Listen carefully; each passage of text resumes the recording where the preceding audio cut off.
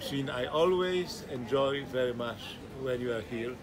Really, it gives me a lot of pleasure and inspiration for the next period, because when I meet with you and we talk, I see that all our work was not for nothing, that what we did, was really for an artistic life, which you use it and you always work and you always continue to develop and to think about music and to think about, and this is very, very great thing for a teacher, for a professor, to know that his work is not for nothing, but it's really something useful and important for a good musician like you.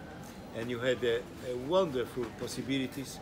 You know that everyone here in Maastricht liked your playing and was very, very full of admiration for your pianistic possibility, your musicality, and I hope you continue this work forever, for many, many, many, many years to come.